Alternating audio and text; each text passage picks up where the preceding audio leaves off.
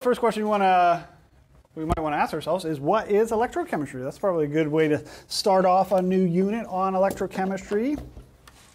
All right, so essentially what electrochemistry is the study of redox reactions and their applications.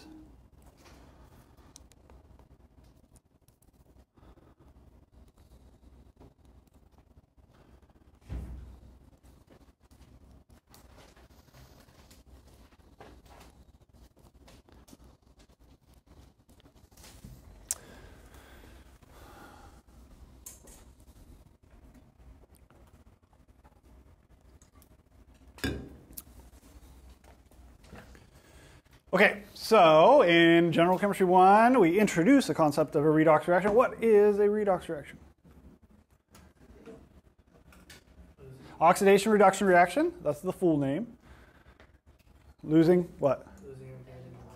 Losing and gaining electrons. Yes, so a redox reaction is short for an oxidation reduction reaction where we are having the transfer of electrons. So something is being oxidized, something's losing electrons.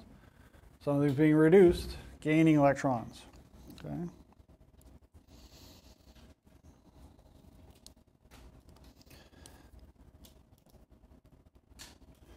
So redox reaction, oxidation, reduction reaction.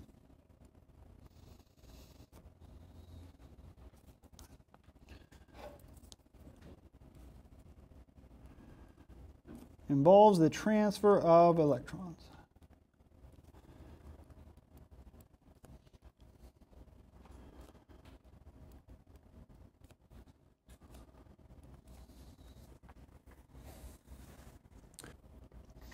All right, so the two sides of the coin are the oxidation half reaction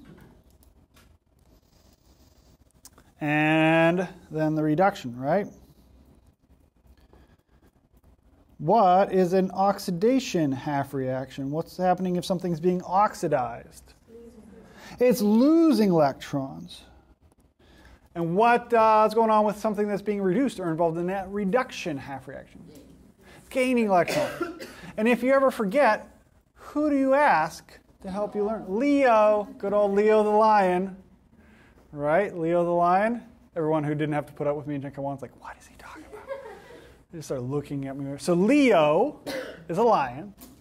And when you ask Leo, like who's being oxidized or who's being reduced, saying, Leo, which one's oxidation, which one's reduction? He says, grrr, because he's a lion. And that's what lions say, okay? It's not got crazy.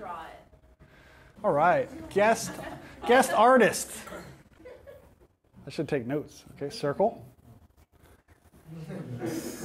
Sorry. All right. No pressure or anything. It doesn't have to be great. It will be great.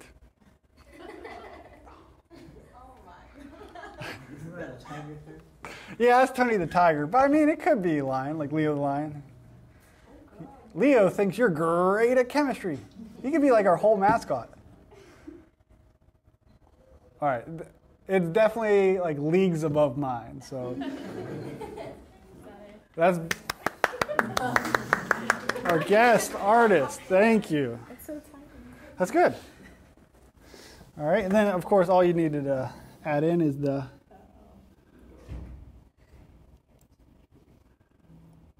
grr. Do you want to sign it? No. Okay.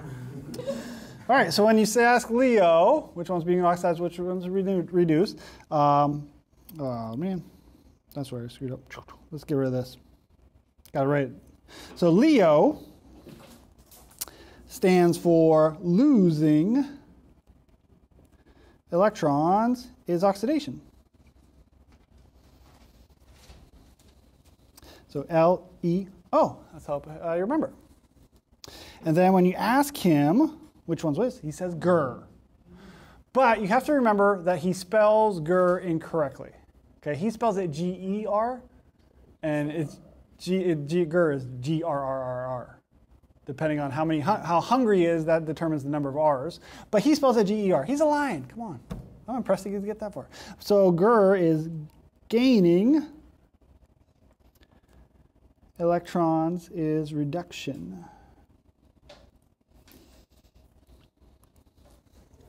All right, so that's what a redox reaction is. And we're going to talk about why they happen, how they happen, and also how they're used. Turns out they're pretty important.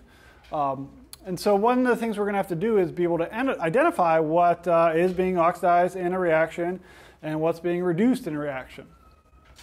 To do that, we're going to have to assign oxidation states, which again we did in General Chemistry 1, but we'll go through a quick review.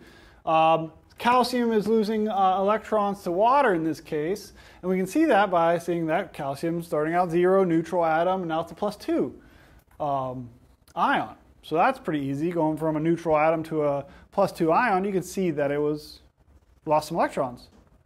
It was oxidized.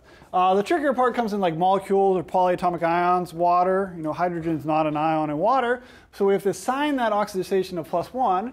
Then when it's a neutral molecule, its elemental form, it's 0, so it goes from +1 to 0, so that's how we figured out it gained an electron. So that's half the fun of balancing redox reactions, which what we're going to do next is assigning the oxidation state. So we have to remember the rules on assigning oxidation states. Now, the full list of rules for assigning oxidation states is in your textbook, chapter 4, if you want the full rundown. I shorten that list, reduce it a little bit, and my rules get you the answer like 98% of the time. Okay, that's pretty good. 98%, I'll take it. All right, so there are exceptions that sort of beat my rules, but this is general chemistry. That usually is going to happen. So the first thing you'll assign is any free elements.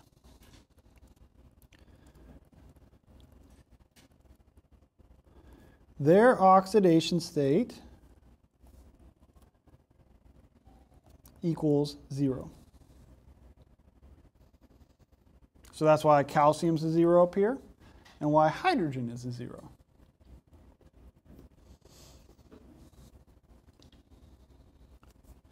Two, hydrogen in compounds is its usual charge. What's hydrogen's usual charge? +1.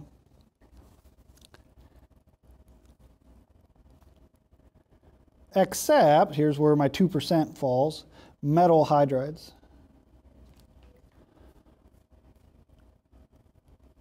Which we won't encounter, we won't worry about them. But when hydrogen bonds with a metal, it does take on a -1 formal charge. Okay, it actually gains electrons. It kind of acts like a halogen, gaining electron. Metal hydrides. So like nickel hydride, that's a common one.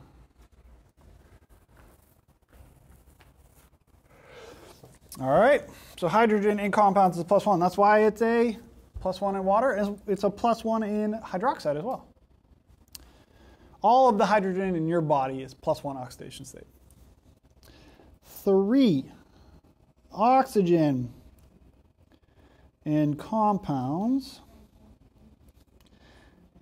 The oxidation state is its usual charge. What's its usual charge? The oxide ion.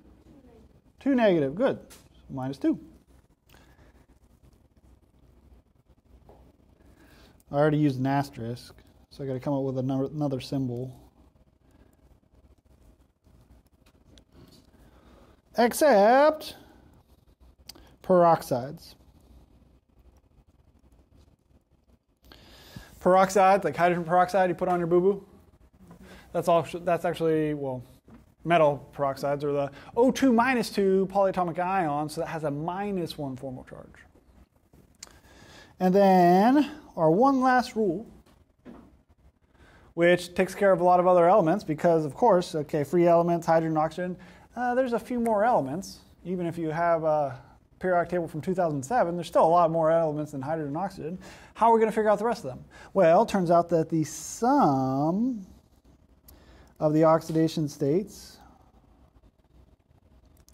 has to equal the overall charge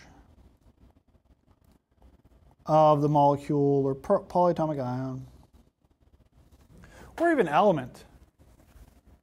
Sometimes I think about losing the first rule, free elements equal 0, because it's also caught up in rule number 4. Calcium is a neutral atom up in the reactant side. Its charge is 0. Its oxidation state is 0. It has to equal each other. Hydrogen, the diatomic molecule on the product side. It's a neutral molecule. Its charge is 0, so the sum of hydrogens has to be equal 0. So what plus the same thing equals 0? 0. It has to be 0 plus 0 equals 0. But I still throw it in there. I don't know why.